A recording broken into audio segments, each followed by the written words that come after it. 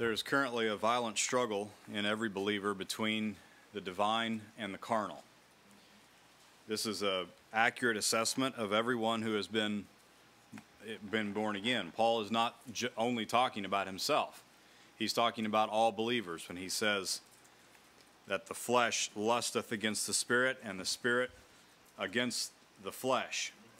Now, just as the devil confronted Adam and Eve in the garden, so does he still now confront every new creature that God has created in Christ Jesus. And that's what this struggle is, the flesh, between the flesh and the spirit. The devil has been cast out of heaven, so he's unable to mount any attack directly on the Most High. But he seeks to devour what the Most High has created. And so we see here that the dragon is persecuting the woman when the flesh lusts against the spirit and the spirit against the flesh. Now this is a revelation. In other words, this is something that has been made known from heaven, which means that it would not otherwise be known, that the flesh lusts against the spirit and the spirit against the flesh. This has not been discovered by man. This has not been found out by wisdom. It has been revealed. Revelation is always a divine initiative that God opened it up. Both the flesh and the spirit are competing for dominant presence and expression in men. Amen. Neither is willing to accommodate the other. Neither will follow. Both of these are rulers by nature. The flesh will not just take what it's given and be content. And the spirit will not stand by and take what's left. The flesh lusts against the spirit, and the spirit lusts against the flesh. They cannot walk together because they are not agreed. These two are mortal enemies with no possibilities of truce or conditions of peace. The Holy Spirit asks us, what agreement hath the temple of God with idols? And what communion hath light with darkness? These two are essentially different. It's not that they just have disagreeable points. They're opposed in nature, so they lust against one another. There are no common values. There are no overlaps in their preferences and likes and ways. They lust against one another. There's no consideration for the other. There's no pity or passivity extended between these two sides. And there's also no civility between the two. The carnal mind is enmity against God. It is not subject to the law of God, neither indeed can be. Any more than the leopard can change its spots, or the Ethiopian can change his skin. Now we're given armor to deal with this, to survive in this experience, this conflict. We're not given rubber gloves, we're given armor. We face a vicious and violent danger that can't be confronted with new habits. Not when the spirit's lusting against the flesh and the flesh lusts against the spirit. That's like new habits they're like child's play. The 5 spiritual disciplines are not going to suffice to survive this lusting of the spirit against the flesh. We have to have armor. The people of God have to know that this conflict is going to continue as long as these bodies live, or as long as the world stands. This conflict will exist in every believer. Amen. The people of God, they got to know this. If they're convinced of something else, then the existence of the conflict is going to be a major problem. The spirit lusts against the flesh, and the flesh lusts against the spirit. There is no chance of the flesh reconsidering its ways. It's going to lust. That's all it can do, is lust against the spirit. This conflict continues while the believer is being transformed into the same image from one degree of glory to another. This lusting happens at the same time. So keep thy heart with all diligence, for out of it are the issues of life. Now the flesh is commonly seen as being aggressive and demanding. The old man, the sinful nature, the part that we got from Adam, it's more conspicuously demanding and aggressive. But the Spirit isn't often seen as this way, but He is. Amen. The flesh lusts against the Spirit, and the Spirit against the flesh. This is what caused me to stop, like Moses stopped and turned to see that bush that was burning. When I read this, they're both lusting. That's right. They both are. The Spirit is see, we're all very familiar, firsthand familiar with the demands of the flesh. That's right. Well, I don't want to be guilty of thinking that the Spirit asks less than the flesh does. That's right. The Spirit is lusting against the flesh. Amen. The Spirit is often thought of as just always being there, just in case people want to do good, and then He's there to help. People think of God as that divine, gentle giant who wouldn't hurt a flea and would never impose Himself upon people, but He's always ready to help. I mean, people never say it that way, but isn't that how they think? He wants the best for everyone, and He only speaks kind words of comfort and encouragement, but the Spirit lusts against the flesh. Amen. He doesn't just stand by and hope that you pray and hope that you make the right decision. He's lusting against the flesh. Amen. I think that, see, the way of the flesh is more conspicuous because we're in a world that is filled with wickedness, and we're in bodies that are condemned. But see, you get sensitive to the Spirit, and tuned in to that voice that the Spirit uses, and you realize the Spirit is not going to accept less than what the flesh does. That just doesn't make any sense, does it? The Spirit lusts against the flesh. The human race is actually more suited for the expression and presence of the Holy Spirit than they are for sin. We're created by God and in His image. Sin and Satan are the intruders among men. They are the foreign occupation. Yeah, that's right. Yeah. That's right. This text of Galatians 5:17 is followed by these two famous lists of the works of the flesh and the fruit of the Spirit. And so these are like the agendas of when the flesh lusts. The works of the flesh are manifest, which are these. See, that's what He's working for. These are the expression of His ways and of His nature. But the fruit of the Spirit, see, that's what is the Holy Spirit is laboring to establish and to mature and to grow in people. And so these two, the works of the flesh and the fruit of the Spirit, that's what is lust. That's what are lusting against one another.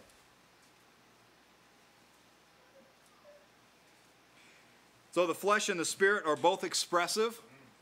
The flesh expresses these works. The Spirit expresses these fruits, and both are aggressive to advance their ways. Each are opposed to the ways and the nature of others, and each are also suppressed by the presence of the other. Both are. Now, here's some examples to illustrate this. The presence of this conflict. Isaac and Ishmael. They were in the same family, and they are like ancient commentary on this lusting of the flesh against the Spirit, and the Spirit against the flesh. He that was born after the flesh, that's Ishmael. He persecuted him that was born after the Spirit. Even so it is now. Now, this is not just merely a family feud. This is not an instruction on how to raise your children. Not Isaac and Ishmael. This is not the right text. This is not just an example of sibling rivalry. This is a touchstone of the eternal purpose of God in its early days of maturing. That's what Isaac and Ishmael are. There was strife in the house. There was even mocking. There was envy. There was even favoritism in the house between children. In the same house with the same father. And listen, it wasn't right to quell the conflict. The conflict was actually right. It was right that these two be in conflict with one another. Ishmael would not be the heir with the son of the free woman. The conflict was right. There was no grounds of peace between Isaac and Ishmael, and there's no grounds of peace between the flesh and the spirit. Only one could stay in the house. One had to go. Only one could be heir. This same drama on a grander scale is being lived out again in everyone that is born of the Spirit. Another example of this in the same bloodline is Jacob and Esau. Isaac and Ishmael shared a house. Jacob and Esau shared a womb. The strife between Jacob and Esau continued until their adult life. In Genesis chapter 25, this was Rachel, the mother of these twin boys, sensed that there was something. This is like not a normal pregnancy. And so in Genesis 25:22, the children struggled together within her. And she said, if it be so, why am I thus? And she went to inquire of the Lord. And the Lord said unto her, 2 nations are in thy womb.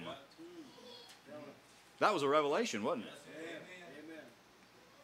2 manner of people shall be separated from thy bowels. That was a revelation. And the one people shall be stronger than the other people. Did you hear that? Yeah. The one people they would not be equal. That's right.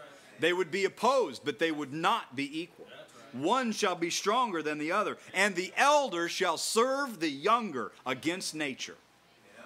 That's not natural. Yeah. The elder shall serve the younger. Now, these 2 men, Jacob and Esau, were very, very different. Yeah. Even in appearance, one was hairy and one was fair-skinned. One was a hunter and one dwelled in tents. One was profane and one was chosen. Amen. Now, these are divine distinctions. I'm not just making these up. Amen. One was loved and the other was hated. And that's a revelation. Amen. And the scripture even makes to drive home this point that this was done before they did either good or evil. Right. One was loved. Jacob have I loved, and Esau have I hated. Yes. Now God will be justified in all of his sayings. I know a lot of men have tried to get God in trouble over this, and God's going to turn the tables on them.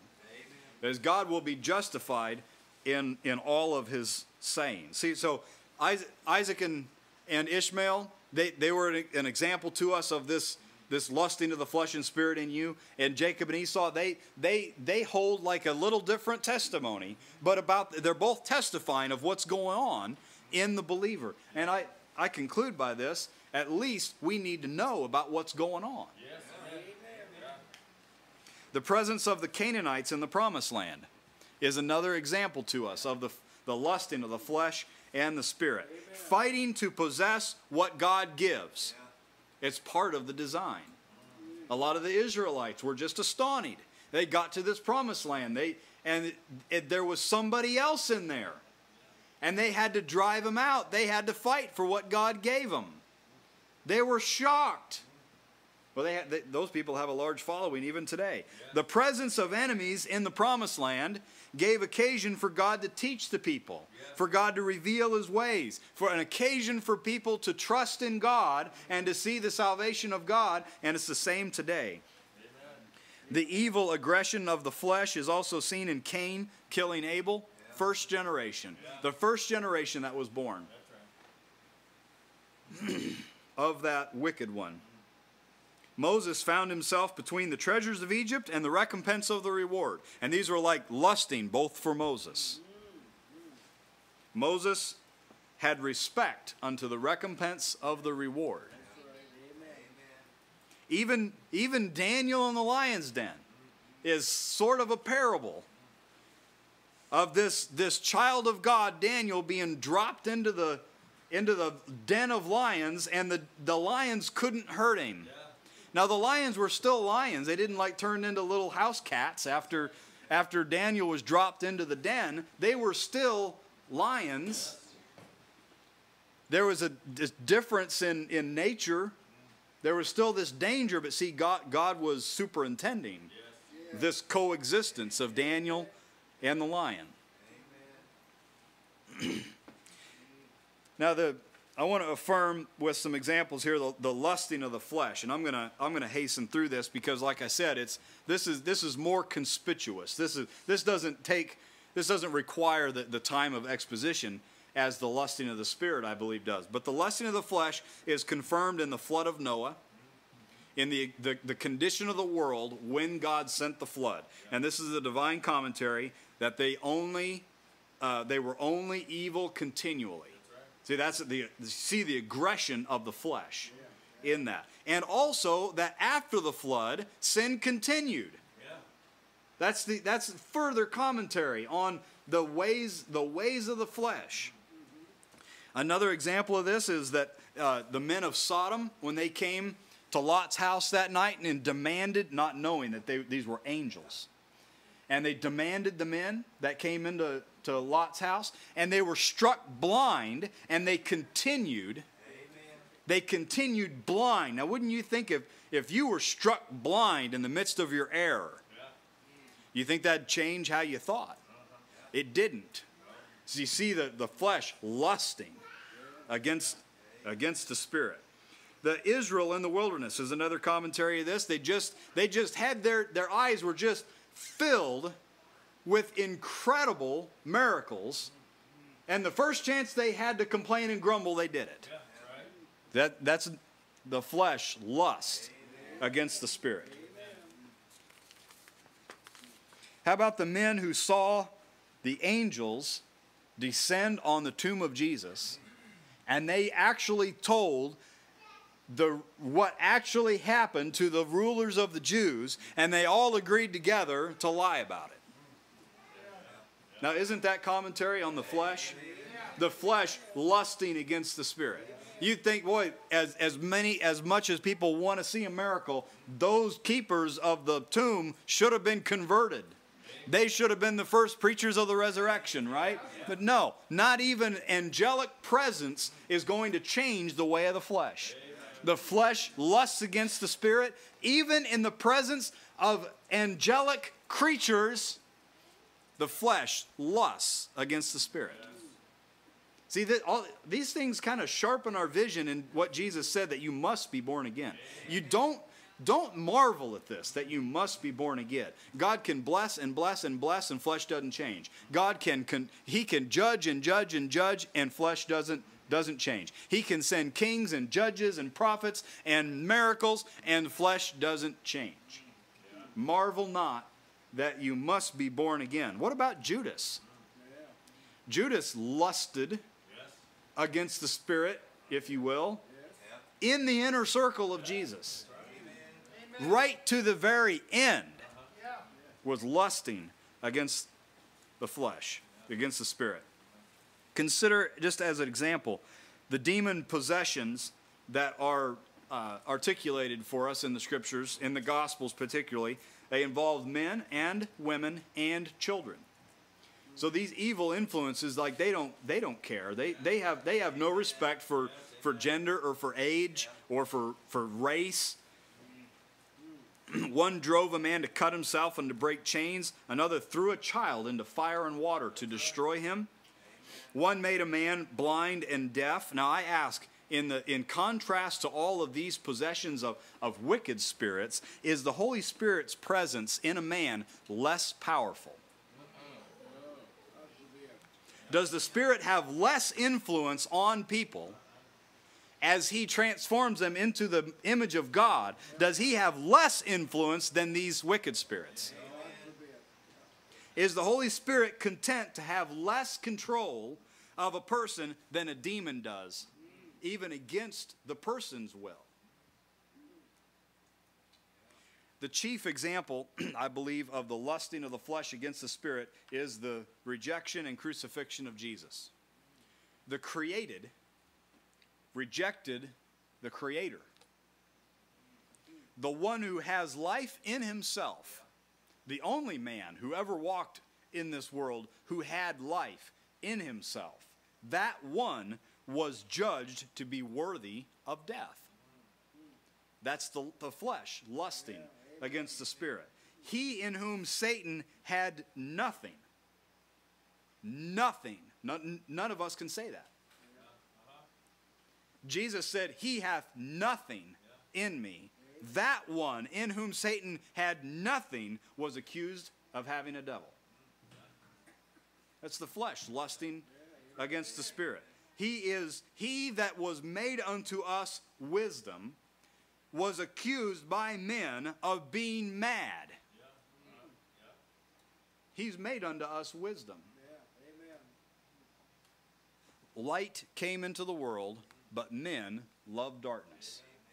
See, that's the divine commentary on the flesh lusting against the Spirit. Now, I want to land on this phrase, the Spirit lusts against the flesh. Now, I want to say that this is good news. This is the God. We've been talking about the gospel so much lately. Of course, with the renewal and leading up to the renewal, and then the glory that follows, the afterglow of the renewal. There's been more sensitivity about the gospel. I'm saying that this Galatians 5:17 is a word of gospel. That the flesh lusts against the Spirit. We all can relate to that. And then the gospel comes to bear. The Spirit lusts against the flesh. That's what we need. That is exactly what we need. We need the Spirit to lust against the flesh. Now, the lusting of the Spirit is the local extension of the high priesthood of Jesus. This is local, personal evidence that he ever lives to make intercession for us, that the Spirit lusts against the flesh. No man has ascended up to see Jesus standing at the right hand of God. We cannot confirm in the lab or with DNA testing or photographic technology or anything of the sorts that Jesus is standing at the right hand of God, but that the Spirit lusts against the flesh. In a way, these are the same work. The Spirit lusting against the flesh, and Jesus appearing at the right hand of God for us. Because God is not willing that any be lost. The Lord Jesus, He made the Lord Jesus to ever live to make intercession for us. And the Spirit lusts against the flesh in us. He appears for us. The Spirit lusts in us. That's why I say that the lusting of the Spirit is like the local evidence of His intercession in heaven for us. Jesus said that He had to ascend to the Father in order to send the Spirit. He had He had to comfort the apostles. They were just distraught. And He said, I go away to my Father. And they must have had that look on their face. You know, you get the people that they didn't have to say anything. They said it all with their face and didn't have to use any words. And so Jesus said, I go to my Father, and He saw that look. Of course, Jesus didn't have to have the look. He knew what they were thinking anyways. But then He comforted them. He said, it's better for you that I go away. They couldn't conceive of. When He said that, I'd imagine that they were probably thinking of all of these questions that were brought.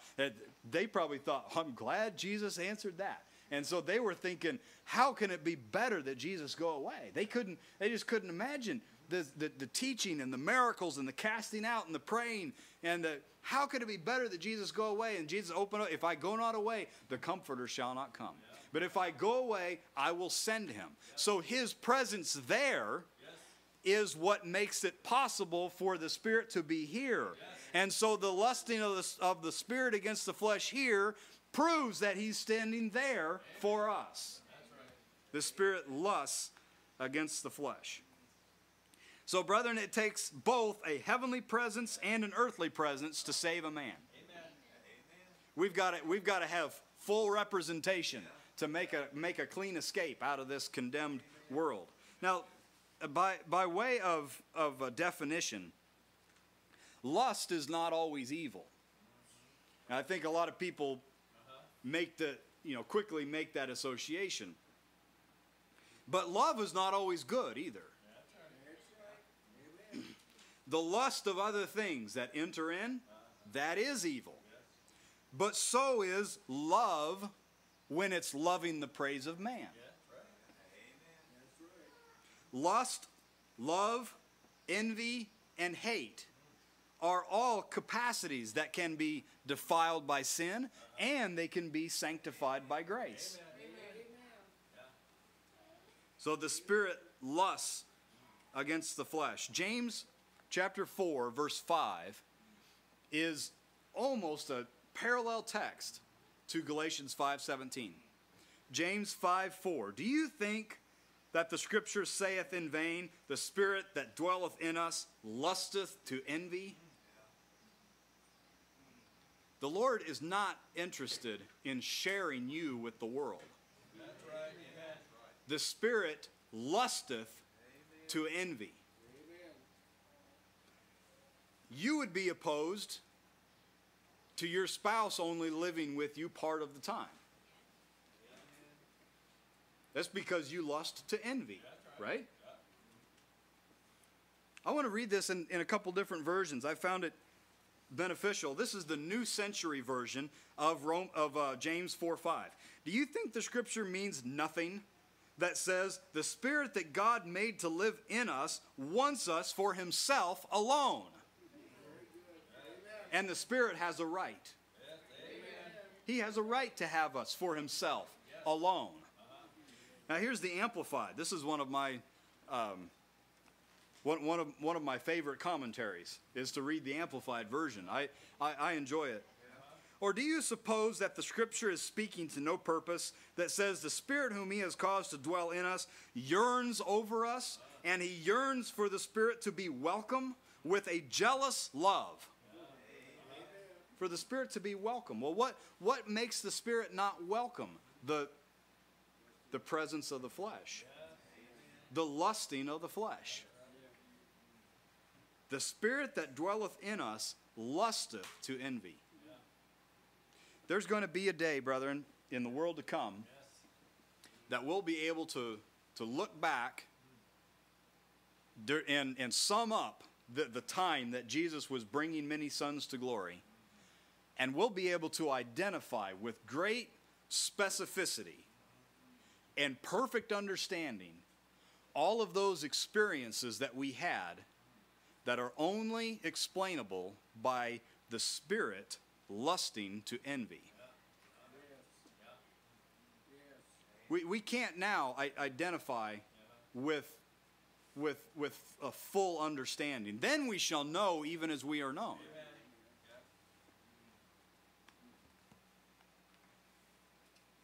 This will result in great praise and glory to God, because you will be able to connect certain deliverances and certain advances with that the spirit was lusting to envy. All those times where we thought that we grew because we got up earlier in the morning to pray, and we thought that's why we made that. No, it was the spirit lusting to envy. And that's why you wanted to get up earlier to pray, because the spirit was lusting to envy. Now here's some ways in which the spirit lusts to envy. Romans chapter 8 says, as many as are led by the Spirit of God, they are the sons of God. Now, you see that there's different kinds of leaders, you know. There's people who lead, and then there's people who lead. Now, he that is led by the Spirit. Now, just connect the leading of the Spirit with him lusting to envy. I think the Spirit is an aggressive leader. Here's another example, 2 Corinthians 3, that we are transformed by the Spirit into the same image. So the Holy Spirit's work is changing, transforming, making the old, and making the new mature. Transforming, making us like whom we are looking. As the transformation work continues, just see that defines that the Spirit is lusting to envy. This is his work. 1 Corinthians 12. He says, talking about the assembly, talking about how we make a schedule, right? So we open up the paper and this is what we're going to do. Well, actually, the Spirit manages the assembly. That's right. And he gives, by the Spirit, he gives a word of wisdom. Now, this is 1 Corinthians 12. And by the same Spirit, he gives a word of prophecy. And the same Spirit, he gives a word of knowledge. So when something comes home to you, why did it come home? It's just because somebody's been studying extra hard this week? No, the Spirit gave it. And it's because he's lusting to envy. And interpretation of tongues. He gave the tongues too. And faith and miracles. And here's the explanation of all these things that he has given. He gives to all severally as he wills. Amen. Now, I don't want to have a problem with that. I want to be able to say amen to he gives all these things severally as he wills. In all of the working of the Spirit in these ways, he is desiring your heart. That's right. He's after your minds. He's lusting against the Spirit, against the flesh. And he lusts against what lusts against him. Yes. I mean, this is part of the work, is that, staving off the enemy and taking the land. Now, here's another definition, a little more particular. A definition of lust is to set the heart upon. It's when you set your heart on something, it's lust. So it's not only bad. That's right. It can be, for sure, but it can also be good. Like, the same as the word covet, right? Well, thou shalt not covet. But then the Holy Spirit says, covet the best gifts. See, that's a capacity of desire that can be defiled or sanctified. Another definition of lust. Intensely crave possession. Now think about the Spirit lusting after the flesh. He is intensely craving possession of your heart and your mind and your soul and your spirit and your body. Intensely crave possession. Earnestly desire greatly. I like those stringing adjectives. Also passion. And also fierce. That's actual, I don't want to wax wise here, but that's actually a Greek definition of lust, is fierce. See, it's an aggressive pursuit. See, again, we know by experience that the flesh, this is the way of the flesh, is this aggressive, fierce pursuit. Brethren, we need to know that the Spirit not only matches, but he supersedes the lusting of the flesh. And this word envy from James 4, verse 5. Envy has to do with jealous. And envy and jealous, again, are those words that can be animated by evil and good. Jealous or discontent, desire, once again. God has a right to our hearts and our minds.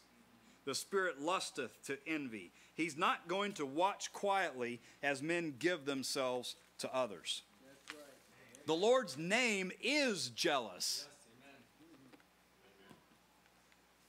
Now, I think that it would only be like an essential part of his character and nature to call his name something. Like he doesn't say, the Lord's name is wrath. The Lord's name is jealous. He does have wrath, but that's not his name.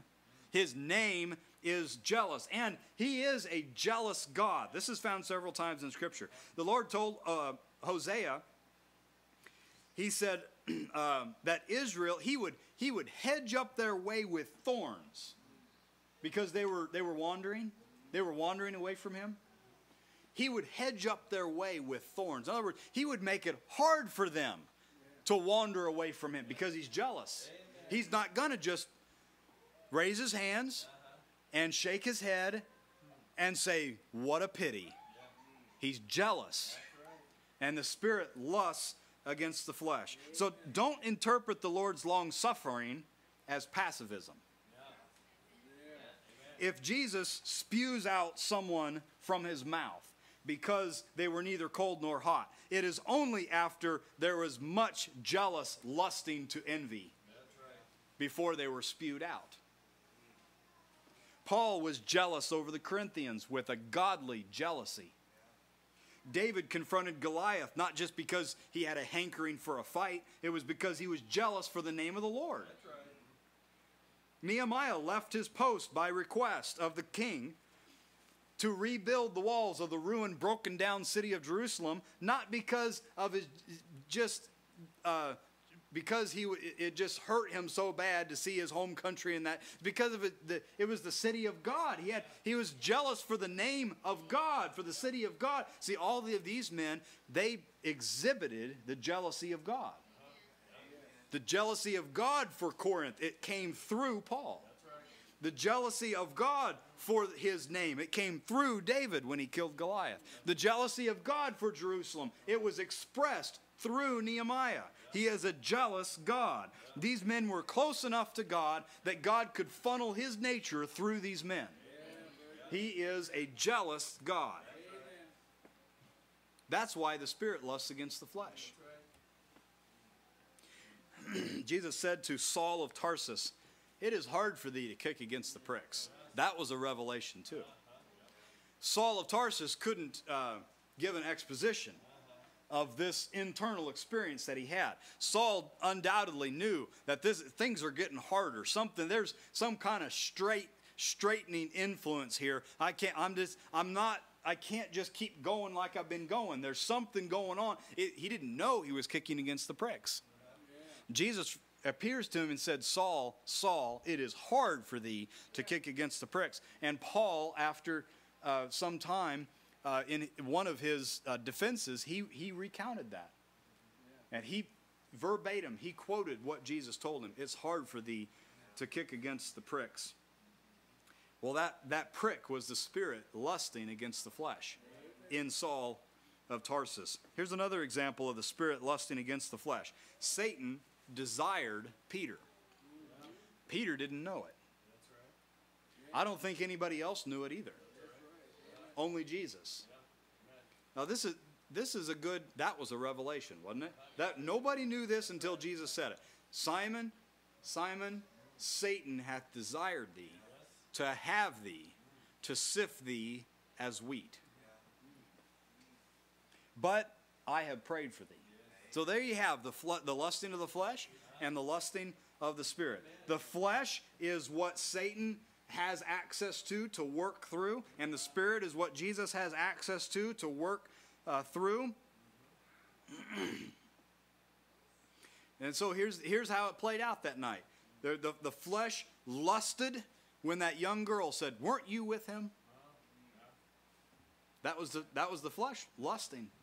And Peter, see, he's in the midst of this conflict now. Now remember what Brother Gibbon has affirmed to us with in the account of Abraham and others as well. Faith is evaluated after the test. And so the flesh is lusting against Peter and says, "Weren't you with him?"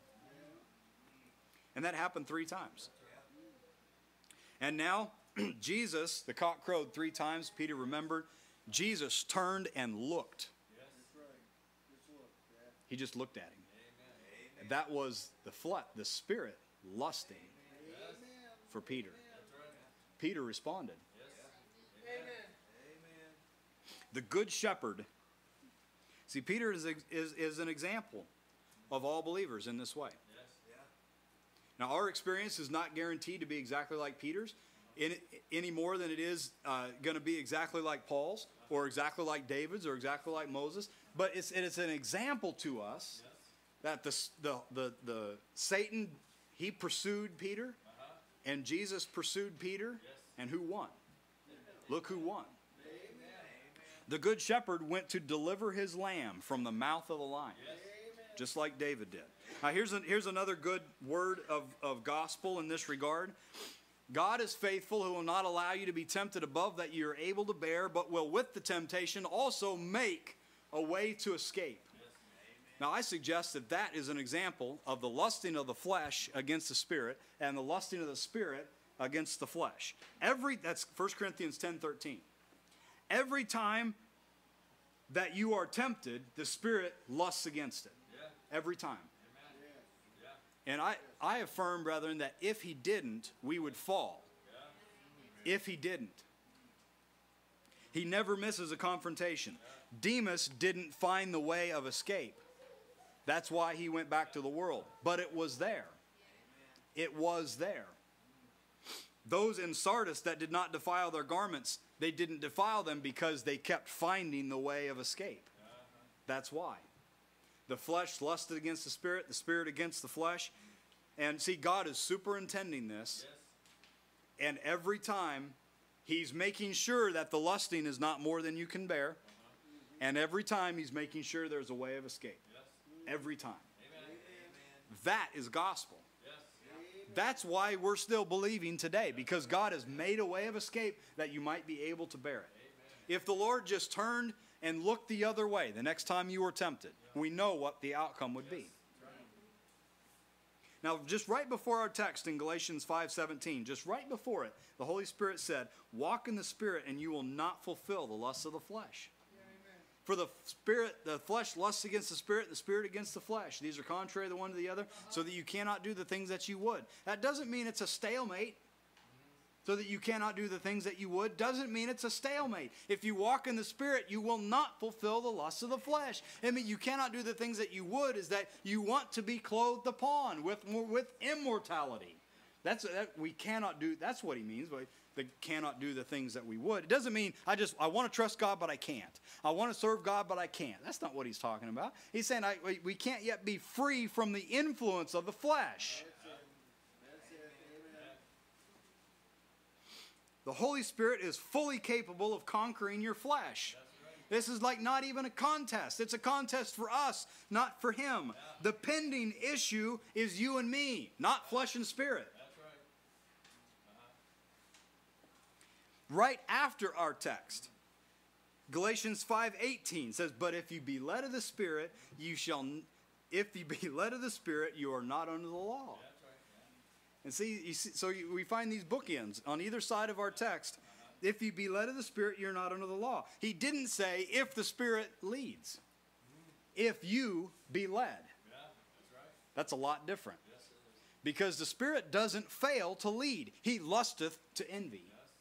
The issue is if you're led. If you follow, if you hear, if you respond. So where do those heavenly thoughts come from of pressing in? Where do they come from? If you be led of the Spirit. That's where they come from. Now I want to give a word before I conclude here to expose some lies in this regard. This text of Galatians 5:17 has no place in some doctrines afoot today, or at least it would require some modifications, to kind of fit it in. Many people are unaware of this coexistence of flesh and spirit, which results in this constant struggle and therefore results in confusion about the struggle. What about those who say that the flesh is dead and gone? Which is a very popular view of Romans chapter 6, that those in Christ are no longer confronted with the sinful nature, that Romans 6 ends the presence of the sinful nature, and Romans 7, it must have just been out of order because Romans 7 is only the experience of the unconverted. That's a very common view. It's a serious danger to read in Romans chapter 6, verse 6, that the body of sin might be destroyed, and then conclude that all believers are presently done confronting with the sinful nature. That's what they've concluded. Because they said the body of sin is destroyed. Romans 6:6. So they conclude it's gone, it's done, we're over. Then what is wrestling with the old man? What is this battle of the flesh lusting against the Spirit and the Spirit against the flesh? Destroyed is not the same as removed. That's right. Destroyed does not mean eradicated. The sinful nature has, in crucifixion and burial with Christ, has been deposed as the ruling authority in the believer. Amen. He has not yet been removed. He's been deposed. He has been dethroned, like the kings that were tied up in Israel, the rulers of Israel. Joshua told them to put their foot on the necks of the kings. See, they were still kings, but they were deposed from their kingdom. Like the thief on the cross was condemned, but still railing with his mouth. We still deal with the railing of the flesh and must mortify the deeds of the body. Like the Canaanites dwelling in the promised land that belongs to Israel, we are fighting to drive out the ones who have already been condemned. This is why Paul found evil present with him when he willed to do good. This lie that we are presently done with the sinful nature opens men up to being crushed under every temptation. If I am being tempted, then I am still accessible to the sinful nature. And if I am accessible to the sinful nature, then it must mean that I'm not born again. You see how these thoughts perpetuate. The conflict of the flesh and the spirit, which actually confirms the new birth, has been thus turned into a weapon of mass destruction against those who have heard this lie. And likewise, those who are teaching, there are them that teach that sinful living is normal for the child of God, and that the new covenant is a provision for our constant sinning. See, it's like extreme opposites. And we're just like those Israelites. It's just that we're forgiven. Well, that sounds like a glorious gospel, doesn't it? We're just like the world. We're only forgiven. This suggests that and even requires that there's been a basic change in God. That if we're just like the sinners, except only we're forgiven, that he must no longer hate iniquity, and that he does now, in fact, have fellowship with the throne of iniquity. And I guess in the end, if they're right, then God's going to have to apologize for the generation of Noah. Well, just a closing word of encouragement. I want you to be encouraged by this conflict. The lusting of the flesh against the spirit. I want you to be encouraged by it, because greater is he that's in you than he that's in the world. I want you to be encouraged by it, that we're not left to scrap with the flesh on our own.